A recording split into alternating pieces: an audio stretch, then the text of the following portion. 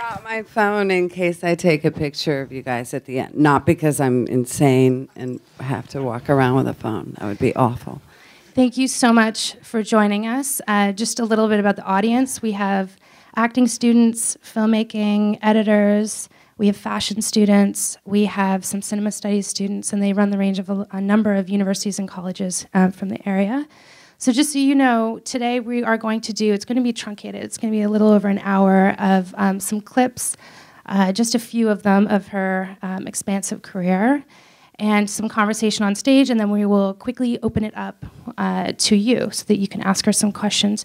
So with that in mind, kind of delving right in, you mentioned something yesterday in your raw, amazingly hilarious in conversation with last night. It was really good. I'll try to repeat that. I don't know. At this hour, what is it? No pressure, Noon. no pressure. You mentioned that you sometimes thought of directors as teachers, and I thought that was a really great way of thinking about any time anyone's working in a collaborative way. There are some people that are great mentors. There are some people, for however they affect you in the certain stage you are in your career or your life. Could you talk a little bit about what you meant by some directors or teachers? Well, I'm not academically trained in the sense, well, I'm just not. I did go to a cold reading workshop when I was 11. I told this story last night, but I went to 3 classes. It was this lovely woman who had taught just a handful of kids in her backyard, and we would read scenes, and I guess I developed a sense of improvisation. But basically, I learned the one thing for auditions is when you're given material in 5 minutes to look at the line, make it your own, and say it, to commit to it. I mean, that is an art in and of itself. Anyway, she died the 3rd time I went. It's funny and tragic, funny now. But at the time, I was like, I'm not going to class anymore. That's so sad. I really liked her. But so my training is in plays and music. For me, it was always all of it. I took piano. I always did musicals as a kid and like that. And so later, when I started working professionally, I mean, you hear a lot of this in life is like, what do you take from this experience? What is this teaching you? What are you supposed to learn? You know, those questions. And I honestly look at each director as a teacher, because I've learned so many things from different things from different ones. Namely, the beginning is Scorsese, but there's even teachers before that. That I've developed a sense of my own artistic core through these different experiences. I can illuminate. Maybe we'll start with the first clip, which is Cape Fear, and then you can talk about Scorsese, working with Scorsese. Okay.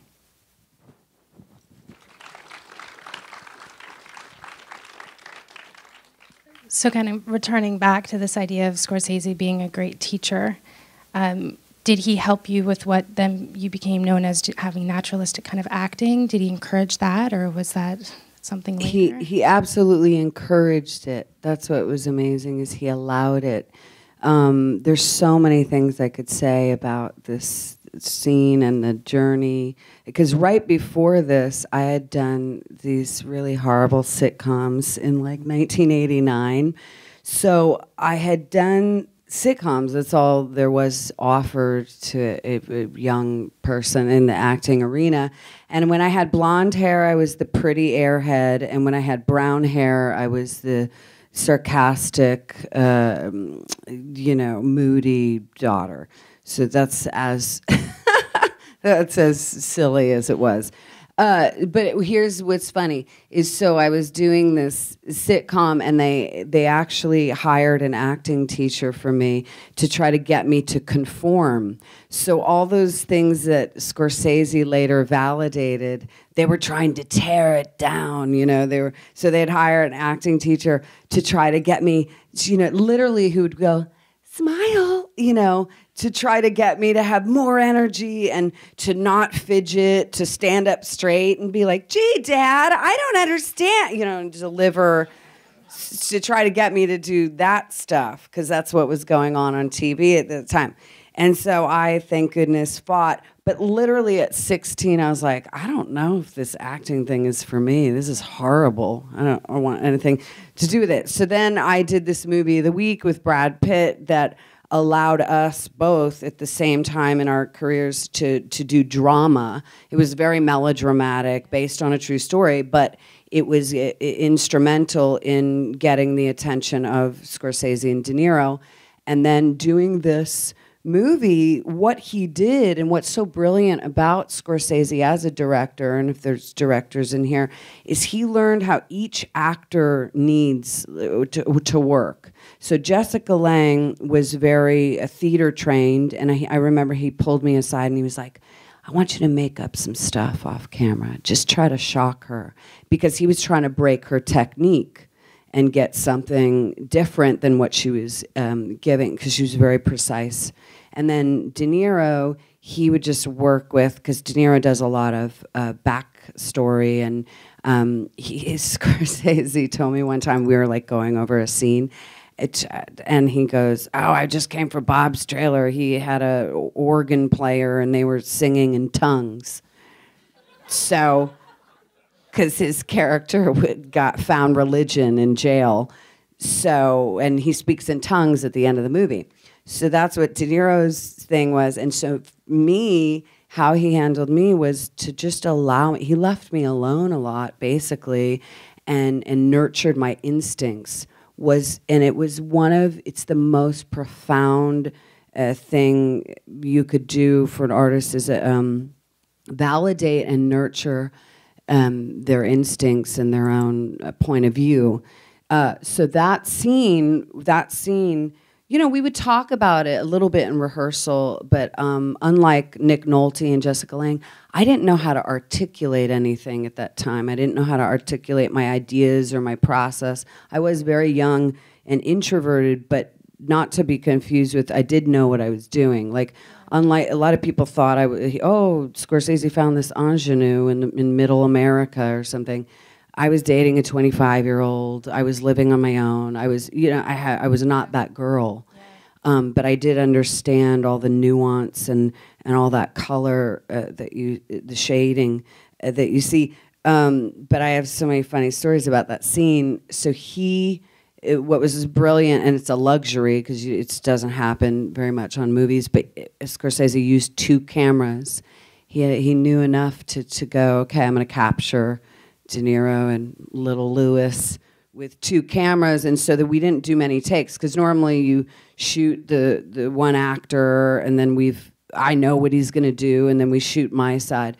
But he captured all this spontaneity and reaction in the moment, and so we only did a handful of takes, and that thumb part, that was the first time. We only did that twice, and that was the first reaction.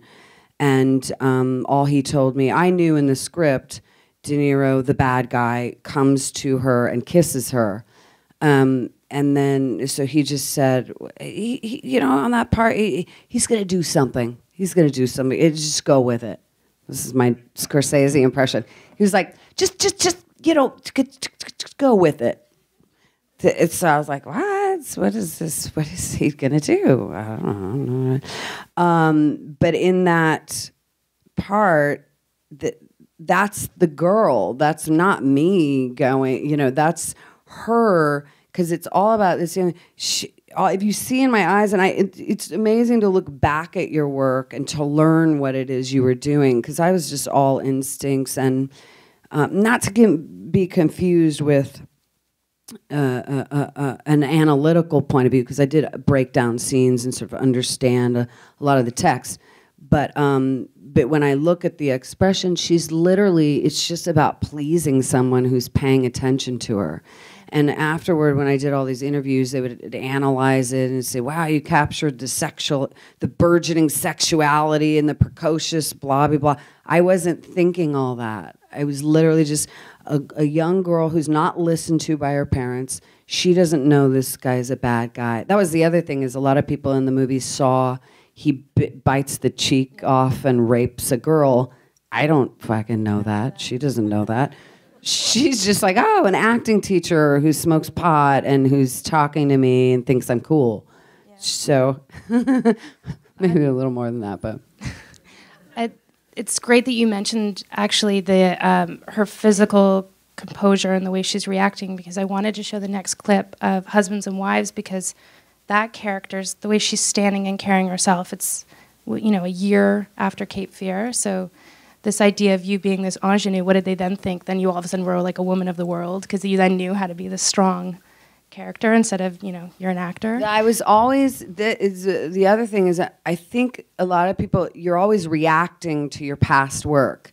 So I just always want to do something I haven't done before, and that was always really important to me. Even though I'm not, you're sort of, it's the luck of the draw, you know. I'm an actor, so I'm on I'm on the other end of someone hiring me. One thing I wanted to say about Cape Fear was the creation of character. This was because I've gone to a lot of classes and my friends' acting classes, and I find that the language, you know, I do a lot of the things that they teach. There's a reason these things are known, but like characterization, I find that before a job, I just try to be really open to my environment and really wide-eyed and look and try to see your character in the environment, or you look in your past experience and go, have I met this person? And you can pull from that. And I'm very behavior-oriented because early on, and even to this day, I don't really have the luxury of a lot of text. So it's always what's in between the lines, what's not said. And this character, you know, because at that time, and there wasn't a lot of material for young girls. You were either a girlfriend or a really one-dimensional daughter, precocious daughter, a bratty daughter. So because I'm working with a genius, I now know, oh, I can bring something more richer to the equation. So I was in a park, and again, I start with the idea of look for it, be open to it, ready to receive.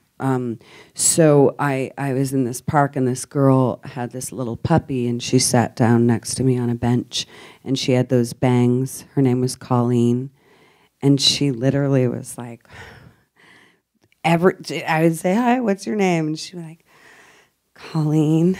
She just looked like she had a secret. Everything about her was like she's holding on to this secret. I'm like, what's your puppy's name? And she's like, I don't know. I haven't named him yet. And I just go, there she is. That one single key to the character was a girl who always has a secret, and she's hiding, like peering out of her bangs.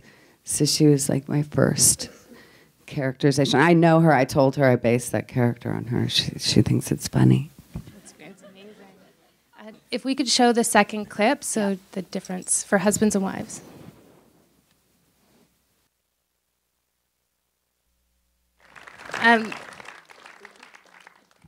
I love looking at the two scenes back to back because it's your posture, the subtlety, it's completely different, and a lot of it's very much a Woody Allen character, but then the fire in your eyes in the last part, it's like you as the actress seeped through that scene.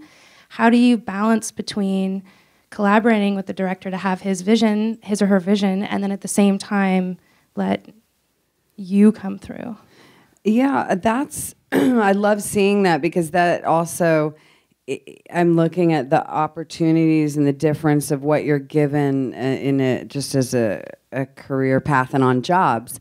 That's a perfect example. No improvisation. That's all. Woody Allen writes brilliant language. It's natural, and that's your job, is how to make it seem not memorized. Because that was literally pages, or I don't know, a page and a half, you know, and I have all those little sections.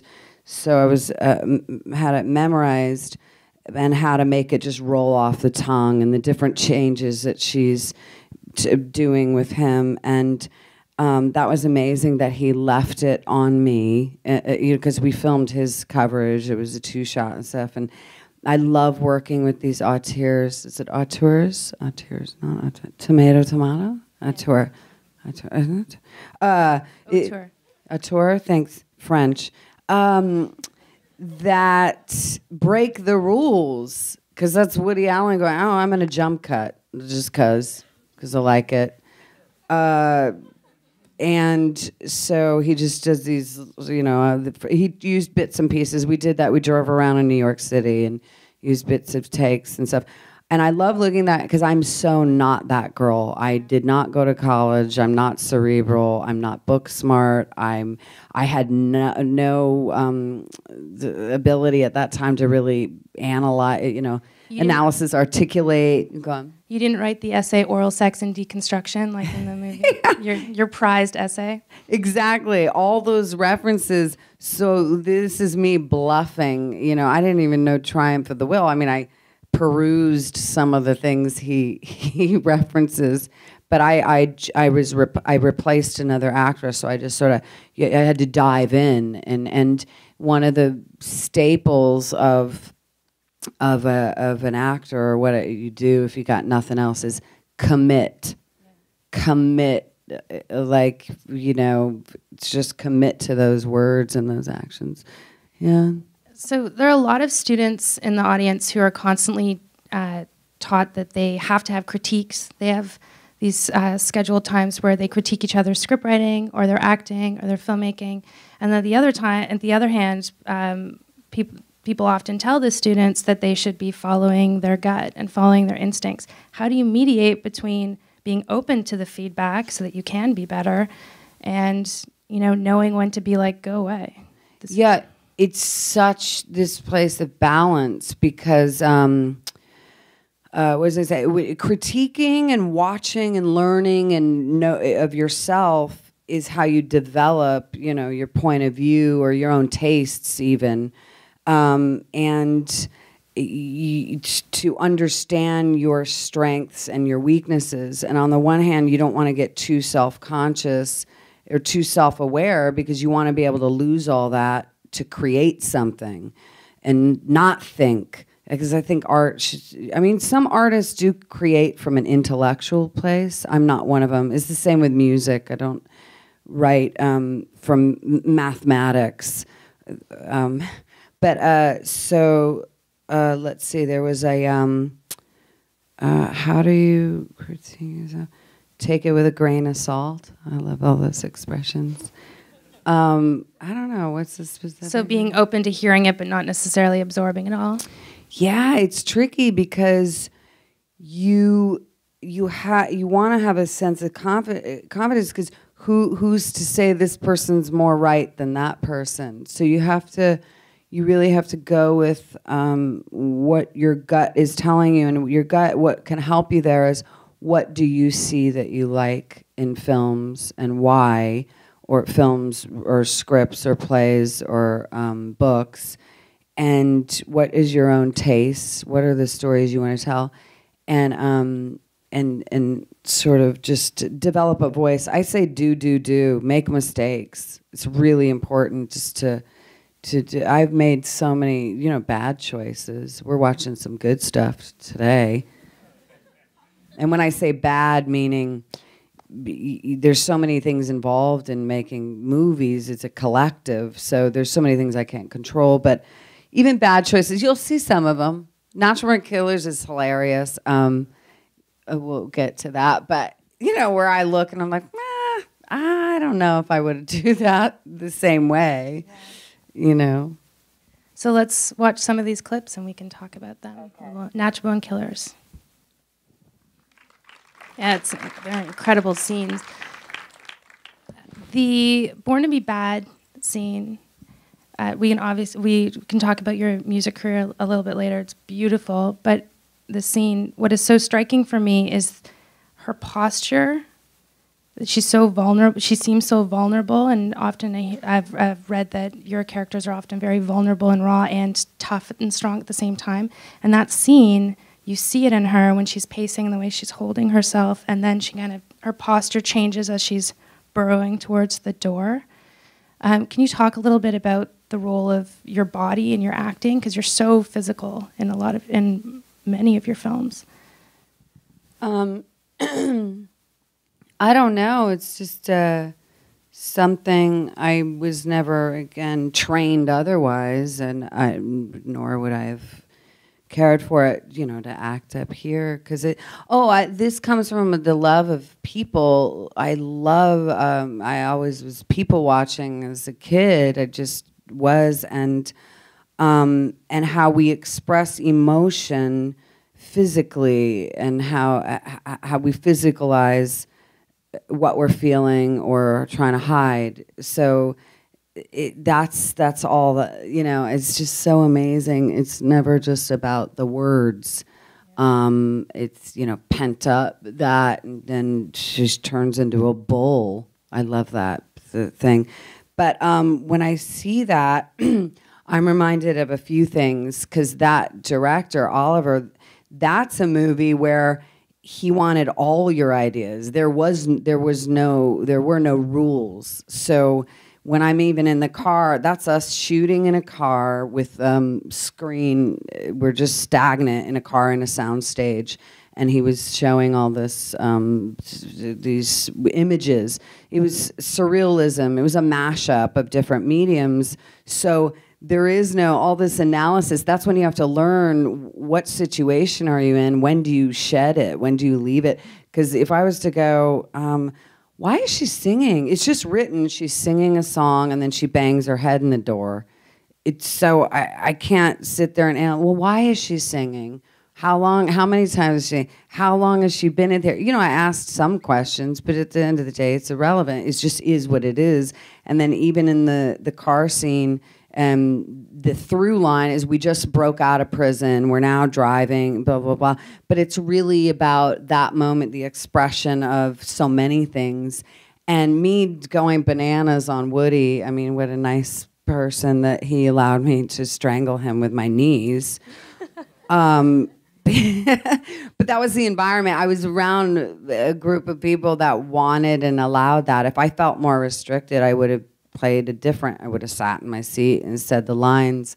But I don't know, I just felt like that was my most animalistic performance, in the sense she was an amalgamation of many things. That movie's a trip on many levels, because to me it's my broadest, kind of a real broad, besides comedy, my broadest performance. But that's because Oliver Stone was making that kind of movie where it was a sort of a send up of our collective, what the media and the audiences, how they create these fantastical, is that a word? These fantastical superhero like criminals. Yet, no matter what I do, I try to root it in true emotion, so that you guys are connecting. Yeah. You can definitely see the combination, that you're empathetic, or that there's a depth to her character, because although there's definitely moments where it's kind of camp and over the top, I mean, with that rear projection, you would have to you couldn't be doing just like subtle facial expressions. You'd probably get missed with everything in the background. Yeah, that was such a physical performance, because there was all this noise on screen. So somehow we were competing with that, but also I'm doing what's true. She's liberated, so I wanted to physicalize that. There's other scenes where it's more quiet and pensive, but Oliver, that's one of my favorite teachers, because I wrote scenes. There's a whole jail scene where I wrote it. I wrote, like, she thinks about, you know what I think about in here? I think about skin on skin and fucking, and like, I wrote that, but not to be like, I wrote that, but I guess I am being that way. But my point is, well, I guess I'm proud, but also just that he wanted that. If you weren't living and breathing your character and coming up with ideas, he'd be like, what are you doing? Why are you here? Because that's the kind of, he would badger you, he'd needle you. So we were all required, Robert Downey and Harrelson, to do our homework. He wanted them to research killers. We went to a prison. He's like, why don't you go talk to him? Juliette, really? Go talk to the rapists over there in the corner. I did. I don't know. So we're actually skipping 15 years now in your career because we want to leave room for the students to talk. To the next scene will be the food fight scene in Whip It. One of the reasons is for showing this clip is that a lot of the students in this audience, this is the first film that they would have seen of yours in the theater, and then they'd explore. Not because there's a whole roller derby contingent in this audience? Well, there is a roller derby contingent in Toronto. Yes, there is. Definitely, definitely. So let's see the next clip of Iron Maven.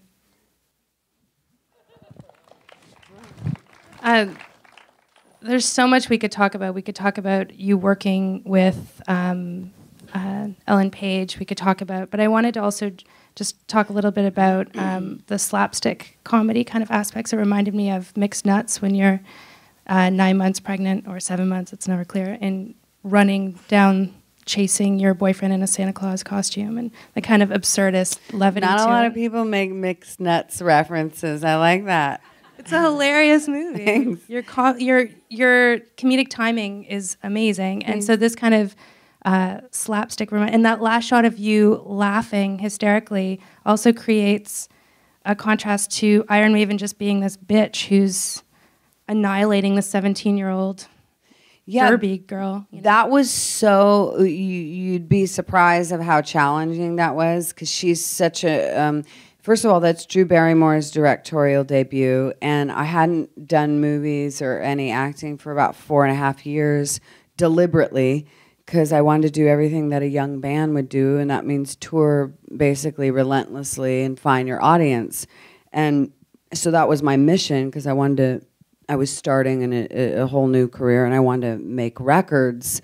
So I had to give it everything to see if it was going to pan out. You couldn't half-ass it. So this was my return, and she. Drew was inspired by 80s movies, like a lot of John Hughes movies, The Bodyguard, and it's a very archetypal. I always say that wrong, like a lot of words. Archetypal bad guy role in that. Yeah, she's the villain, but I'm always looking for the contradiction or complexity. But at the same time, she should be that. So she should be, when she walks in the room, you know, the person you're scared of, but you sort of want to be at the same time. Very much like Matt Dillon in The Bodyguard. He was like that. He was such an asshole. So this role, but because I have to root it in truth, I was spending time with all these derby girls because I'm the captain of my team and the thing, and so we were skating with professional derby girls, and I just asked them, would you really like shove a girl in a locker? Do you really tell them they're worthless? Do you really? They're like, yeah, pretty much. Not all of them. Yeah. Some people have different sportswomanship. But I likened it to Muhammad Ali, you know, and just how you intimidate your opponent. But at the same time, it's also rooted in that this is the young up and comer going to take her place, and there's a lot of jealousy there. So it is really broad, but it's so not who I am. I'm so not a bully. So that's, again, what was challenging to be that way and to be real and not feel like a cartoon. But a lot of bully people are cartoons. Yeah. They're so they're goofy. Caricatures, and there's no real, Oh, yeah, they're so goofy. If you see, like, a big guy picking on the nerdy guy, you're just like, really? You're going to commit to that? It's so stupid. Or don't be bullies or she'll make fun of you. Yeah, or women, like, you know, this stuck up girl and looking down upon the other way. You're just like, yeah, I call it Goofy Town. You're going to Goofy Town. So we are going to show a clip now from Conviction.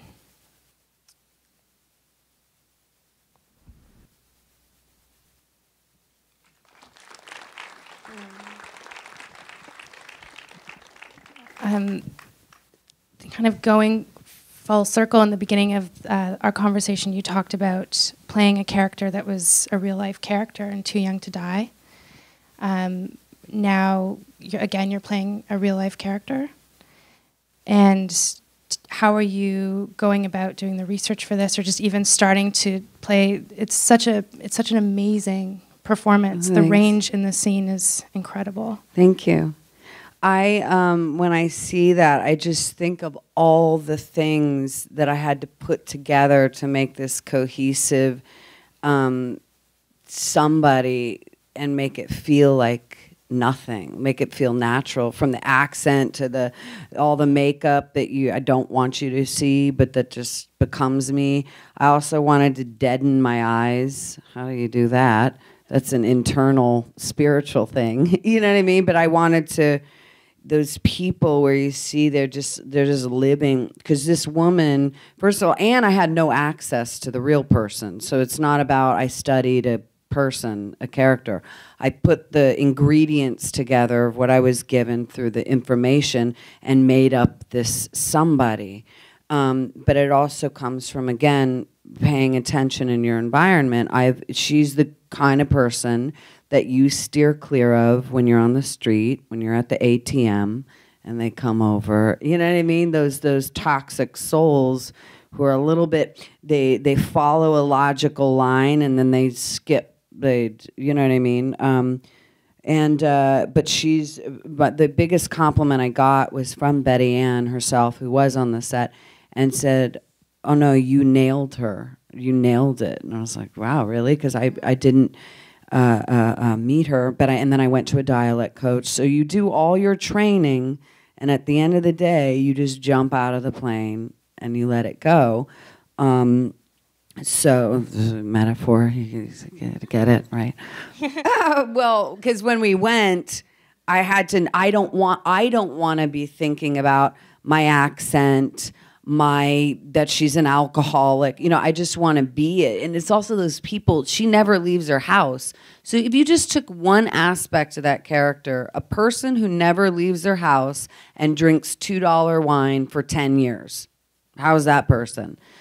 Just even physically, how do they feel? You know what I mean? And so that's what I wanted to get into, that internal aspect of that person, let alone that she's facing the girl that she lied and put her brother away for murder. You know, she's lying, but that also her truth. What I love about this scene, first of all, I took that role. It's 2 scenes. It was one of the most challenging things I've done in the last 10 years because of the twists and turns of that one scene. But she's a person where everything she's saying is true. She believes everything she's saying. She was manipulated. She did do this. She did lie, but she's not copping to it. She feels fully justified. And at the end of the day, she doesn't sign. So even though we feel sympathy for her, she's still so corroded that she cannot stop doing destructive acts. And Betty Ann said she was very much like that. She just could not stop destroying. There's so many. I don't know if I answered anything, but you completely I was answered just giving it. information. I want to ask you so many more questions, but I want to make sure they get some too. So we are just going to jump right now to the Shit Girls Say clip.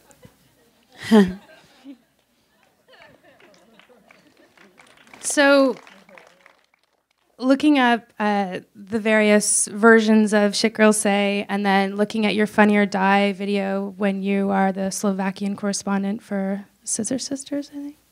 Oh, and then there's, and then your Gap commercial with Daft Punk, and then just like you take all of these opportunities, which seem to just be for fun, and then for creative outlet. Yeah. And so I thought that would be something that we could possibly talk about with the students, of just doing it for fun rather than thinking it'll become 8 million hits. Yeah, that's part of the journey, and I think is not having the expectations. And I am into that more now, the experience rather than the outcome. But at the same time, I am busy, so you have to decide what you're going to commit your time to. And that was a no-brainer. I follow Shit Girls Say on Twitter, and knew it's topical, it's funny, there's truth in it. And I can't take any credit for that other than I showed up. That's Graydon Shepherd who wrote it, I think with his partner Kyle, and he's just funny. I lucked out because I actually didn't know he was as talented as he is, just visually, and the editing, the whole thing about it looks really good. And he's a video director and a filmmaker, and I want to continue taking the risks or whatever, but meaning working with people who are just doing new things.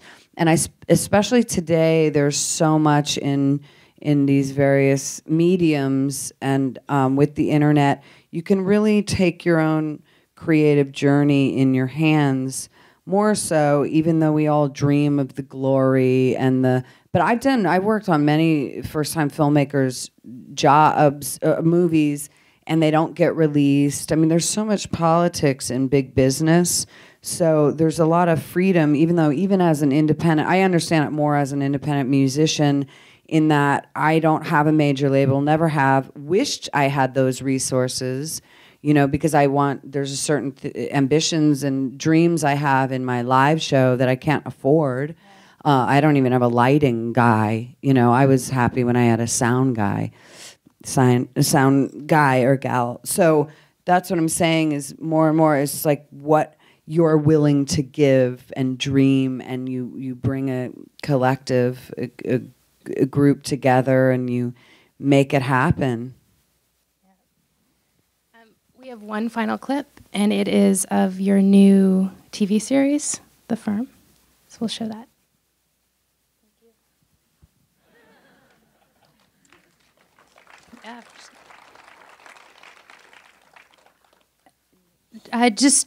Could you talk a little bit about taking this series and how it's completely different from, you just did a tour with live audiences all the time, and now the TV series, and then if you have time still for music? I often do things that I'm terrified of, and I jokingly refer to this as having a masochistic streak.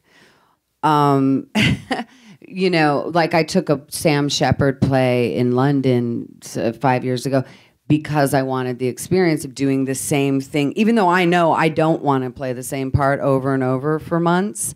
But exactly why I don't want to is why I wanted to do it, to see if I could and to see what it would strengthen in me. And it was incredibly challenging and emotional, that play. So this was the fear of commitment, this kind of commitment, and also all the variables that are out of my control, like not knowing what the script is going to be from week to week. That's frightening. And so in the beginning, I made the decision off the strength of the first script. It was riveting. It was a 2-hour pilot. It's based on John Grisham characters, but it's not a tight, suspenseful Grisham novel because it's serious television. So there is a certain formula to it. Mitch, played by Josh Lucas, is a lawyer, so there's procedural cases each episode, and then also there's this thriller element that references a lot of the book that's going to go on for 22 episodes.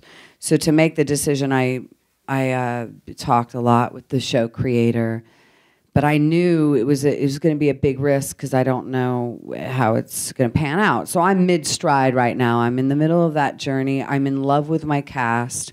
Callum Keith Rennie, Molly Parker, who I've been fans separately of for years, and Josh Lucas. So that's also helped me make the decision because I feel like cast is everything and how we interpret this kind of material.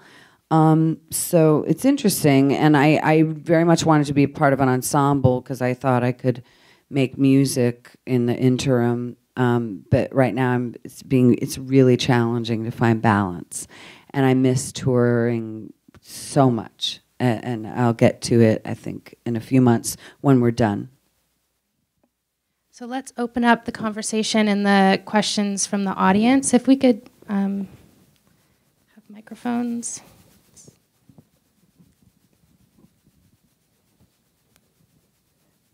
Any questions?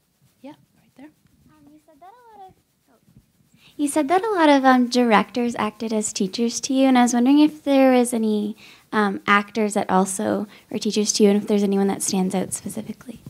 Absolutely. And when I say they were teachers, I don't know that they knew they were in that role. I just looked at what I learned incidentally from the experience. I hold Robert De Niro in the highest regard, and he's the end-all, be-all to me, in the sense that he taught me about professionalism. I think I was 18 when I did Cape Fear, and so when you're younger, you're so into your building your own legend. I think we all have a little bit of it, but if you know what I mean, because you hear all the stories that came before, so you hear all these urban legends of do you know what he did or she did to prepare for that role, and you're sort of into all that stuff of it rather than delivering all that once it's go time. Once it says action, so that's what I'm about now. It's like put it on when you say action. To me, living a healthy life or constructive life that to me benefits that what you can give on camera or in your writing or whatever you do. So here's De Niro taught me about professionalism in that show up on time, always be prepared, be gracious. He's a man of few words. He doesn't talk a lot. It's just because it's not one of his things. He's very focused and concentrated. And it was such an opposite of what I thought, because you hear a lot of young actors hear about. There's that great story, Dustin Hoffman showing up, working with Laurence Olivier, and who knows the real story. But the urban legend goes he was, drinking all night. He hadn't slept for days. He comes in, and he's like, Laurence Olivier is like, "You look like a wreck." And he goes, "Oh yeah," because his character was supposed to have gone through all that. And so then he did, method acting or whatever that is. And then Laurence Olivier was like, "Why don't you try acting, my dear boy?" You know this story? So there's that concept. Once I knew that De Niro, I don't know about his process. I didn't know he's sitting with a gospel singer in his trailer speaking in tongues or what he's doing on the side. I only knew what I saw on set, which was a very focused, prepared actor. And so now when I work with other people and they're misbehaving or they're dramatizing and creating, problems, it's like that's not how it's done, and it's unnecessary, actually, and it makes it unpleasant. Sorry. I want to be a producer, and I was just wondering, when you're looking for a role, does the producer really matter, or is it the role that you're looking at more, and what do you look at in that person that's going to kind of take the series or the movie to the next level? Does that really matter, like a big deal when you're looking for it? Absolutely. That's one of the things I do to make a decision is I want to know the producer on the project, because sometimes you can have a director who has all these great ideas, but the producer is the one who helps facilitate and help the director do all that and navigate, because there's so many decisions. The director has to be able to say his or her vision to the set designer, the wardrobe person, the actors. There's so much to manage, so a producer helps. I think there's all different kinds of producers, but they also help bridge the business element in those conversations with the artist and keep the things off the artist's plate that they don't need to be worrying about. And also talk and handhold, if a director is not making their days, they're behind schedule. You have to sort of be the motivator. And with actors, too, producers often have the conversations. If an actor is struggling with something, you sort of help, how can we make this work and make this better? So there's a lot of diplomacy that a producer has to have.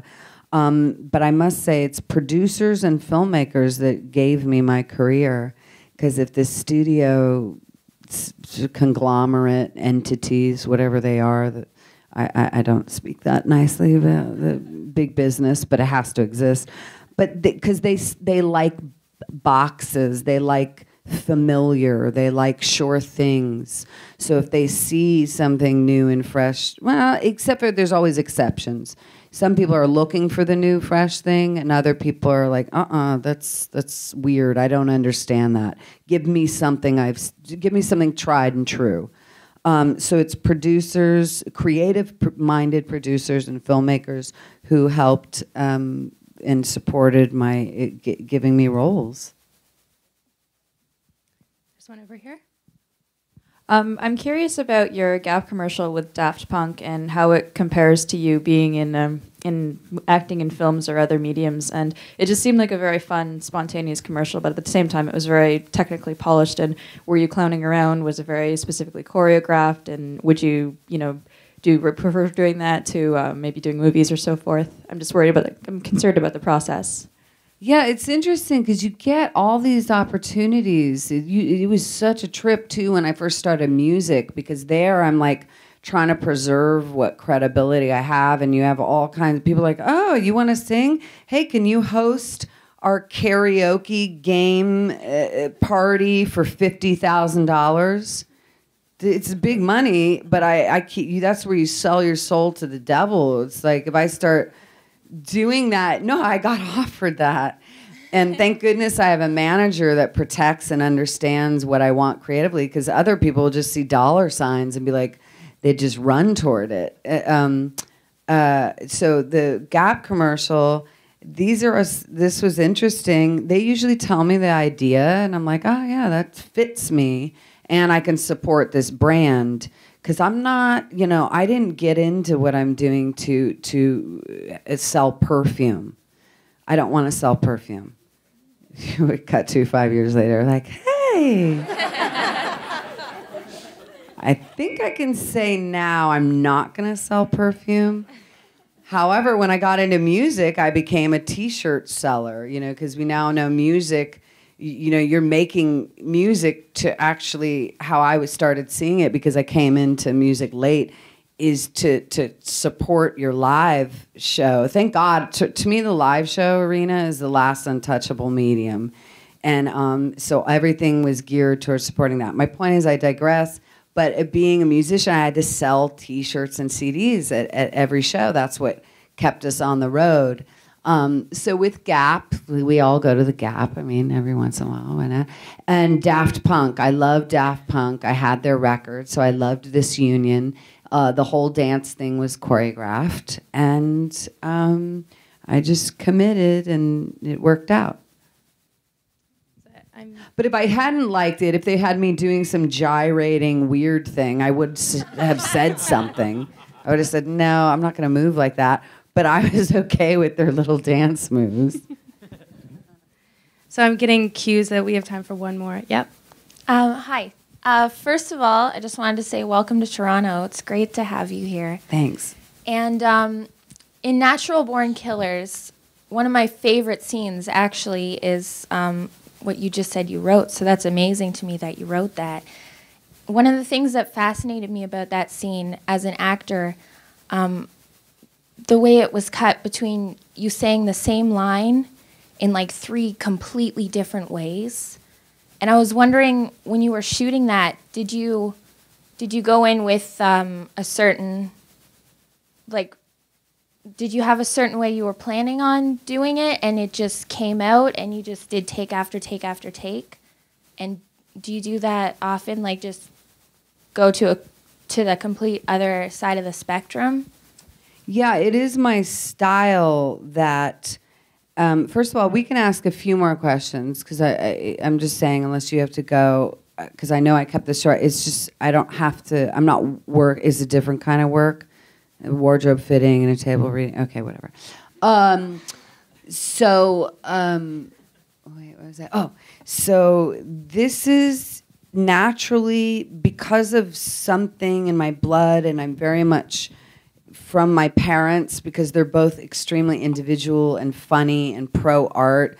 They've nurtured this. I also moved around a lot of kid. I don't know if it's probably not the reason, but I am drawn to, I don't like repetition too much, but it's exactly why, like touring, that's the hardest thing because you are doing constant repetition. So this challenge of how to make something live and breathe in each moment in a new way and have it be like the first time. So that's always what I'm striving for. So in acting, because the medium of film, I did it this way. Okay, you got it. They have it. So now I try it a different way. It's just the way I am, and I always think, I mean, it leaves you open to they can edit together your worst takes, and you could have maybe not the greatest performance, but I always just try to do something fresh, and it's what directors and my favorite directors, they've responded to in me. Again, these are things I learned, like Scorsese validated that in me, to never do the same take twice, but it's just naturally what I was geared toward. And in Natural Born Killers, you just reminded me of, because you said before about actors, I forgot, oh well. Oh, darn it. But you were making me think of something that I know. I didn't know that movie would be what it was. I just knew to just show up and be ready for the experience and to just commit and bring and just dump out all my ideas, for better or for worse. Over here. Did you want to go first? Yep. Okay. Go first, and then we'll go to the front. Okay. Sorry. That's good. Okay. I was wondering if you could give advice to the young actor that's just starting out, and you know they're paying for training and they're paying for bills, but these auditions are coming up, and I wanted to know, like, how do you make that decision of whether or not to miss that audition or to continue to go to work? That's on you, babe. No. Well, yeah. This no, but I know what you're but, saying. You know, yes, when to. This is what I've. This is. I just went through this. I mean, when I started a new career at 30, you know, the further I was cutting the umbilical cord to all that I knew. The only job I'd known since I was 13, and by doing that, I could potentially lose or something. You know. Anyway, it had a lot of fear, but I had to do it. So with a regular job and also trying to cultivate an acting career, at some point you'll have to make the decision if you want to give everything to it. Right. And go for broke. That's the thing, this idea. But, you know, there's also to be practical, put a little money in the bank, and also and develop. So for new actors, I always encourage, I think classes are great, doing plays, as much scenes, you can do different characters, and carving out a little niche, understanding your own process a little more, and then also a lot of the technical stuff that you don't learn until you get there, you know, the relationship to the camera and the focus puller, the wardrobe, all the different departments, because that's not a theater medium, and those things, that's why I started in TV, whether you do these, and never knock it, you know, these little bit parts here and there. I mean, we're all dreaming towards that really rich creative experience, but I'll tell you, in my 20-year career, those are just the little nuggets that keep you going. The rest is sometimes, I don't know if this is the right word, but utilitarian. You know, you're serving the story, or sometimes you're selling cereal. You know what I mean? So you have to find something within it, and it really is, at the end of the day, that it is a really different, strange, frustrating, and colorful line of work and business. And I actually love the people in it. I love the crews. I love the blend of different personalities that come to this business. You know, I don't know what else I would do. I always joke that I'm not good at filing or accounting. Over here. Hi, over here. So just to follow up on Candace's question earlier about producers and whatnot, when you're working with directors and producers and any filmmaker really, what do you think as an actress is the most helpful thing a director can do kind of to get the best performance out of you? And same thing with producers or anyone else really. There's two parts. There's one, understanding your text. It's the first thing I do when you have material. If you have a written story, there's other wild creative processes where like, hey, we have these characters and then we're going to create a story all together. That's a whole different, that's a Cassavetes approach. I'm actually going to be doing a movie like that where we workshop the ideas and the material and then the director develops it. But first, I always sit down. I think it's really important to understand the text and the story and the characters and to just see if you're on the same page. So that's the simple discussion of, I was sort of seeing that my character was like this. She gets angry a lot, or she's frustrated with her father, or blah, blah, blah, or whatever the story is. And to see if you're in sync, hopefully you sort of hash that out before you have the job. That's sort of what I usually do in meetings. We sort of hash out our ideas. But sometimes you learn it when you work together and you go, oh, actually, I was thinking she hides all that anger and she has a very calm demeanor and she's conservative and blah, blah, blah. So you get, that's the creative part and what she looks like, what she wears. The director oversees everything from, it's sort of his or her final say, because even when I have opinions on my wardrobe, you know, she always wears skirts. She never wears pants. Maybe that's a creative decision.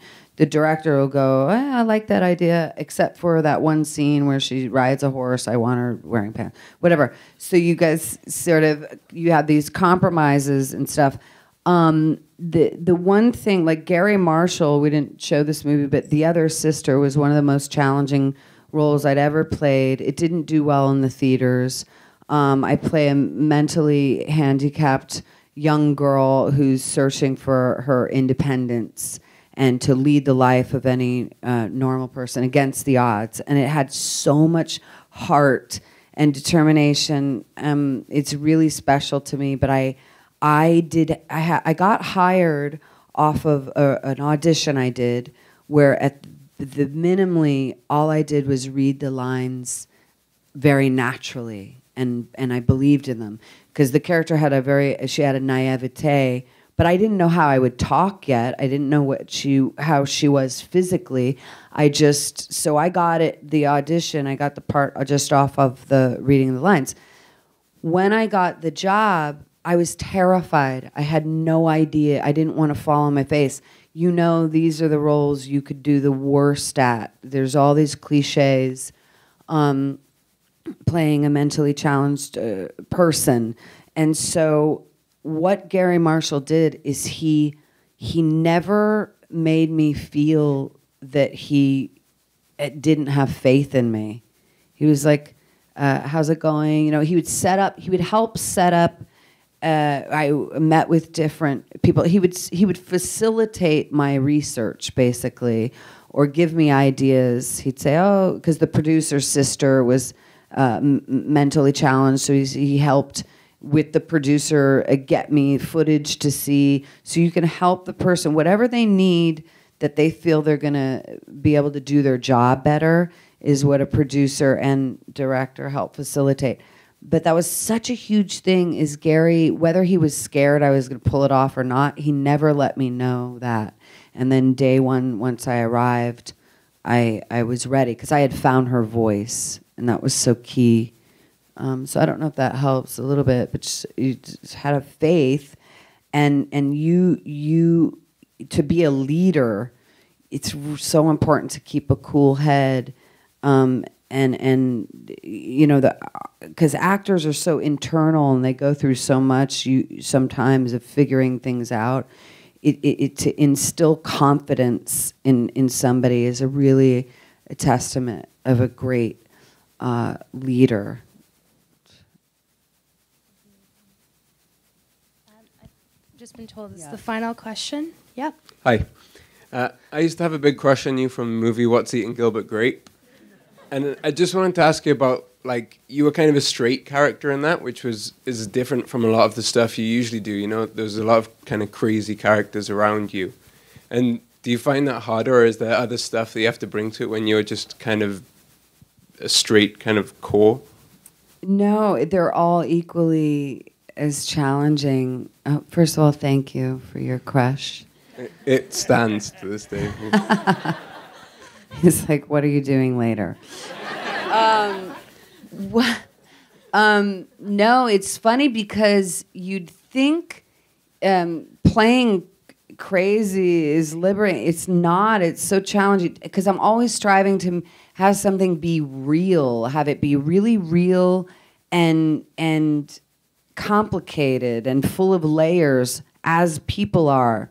So what's eating Gilbert Grape? There's also the person's place in the story, and you're exactly right. She's sort of the sanity in that element. She's the level-headed serenity a little bit. She's kind of zen. But at the same time, she has her own journey. They're in the middle of nowhere. She's stuck with her grandmother and all these things. So I'm always searching. I don't want to get too metaphysical, but I get really into energy, the energy of a character or a person, like their frequencies. This is where I can equate it to music, because there's like, you could literally hang out with somebody and they have certain, this is what we call a vibe. You know, you can have somebody like, wow, what a fucking vibe killer that person is. Or good vibes. Those are good vibes. So, but the point is, like, the polar opposite of the Gilbert Grape character, which is the conviction, that's like this jagged frequency. There's like electrical, she's just shooting off, you know, if you could see her energy, it'd be so toxic and like a little storm cloud. And then Gilbert Grape, there's just this like serenity. I don't know, that's why I listen to music a lot preparing. I sort of listen to music that I feel is the center of that character and makes me feel what that person feels like. And that's a real good shortcut for acting. You can just sort of get into the zone of your person. Like Cape Fear, I was listening to all this 50s heart-wrenching love, Lorne music, because that's where she's living, you know, just super melodramatic, all this 50s, like the Chantels, everything's about, it's just a saga of love. And then Natural Born Killer is one of my favorite, getting in the zone with that was, getting in the zone, I've like never used that phrase, but for the character, I got in the zone. But it was Jimi Hendrix, Voodoo Child, Slight Return. And if you listen to that whole song, his guitar, I always visualize music too, but it's like, and then it like, and it's like, but there's all these drums that come in, and literally his guitar is walking me through the jungle of despair and chaos and darkness, and there's a brutality in it, and to me that's the entire journey of Mallory Knox was Jimi Hendrix. It was that song, and I used to listen to Killing Floor. I should quit you. It was like really fast and furious. Yeah, there's different music's good for that connection. Thank you so much for coming today. Thank you to everyone here for supporting higher learning.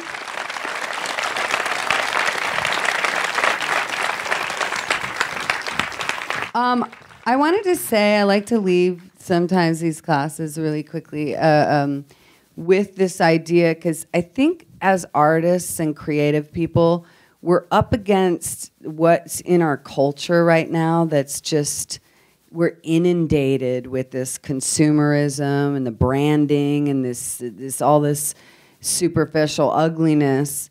Particularly in America, you guys at least cultivate the arts a little bit more, like with your financially from the government.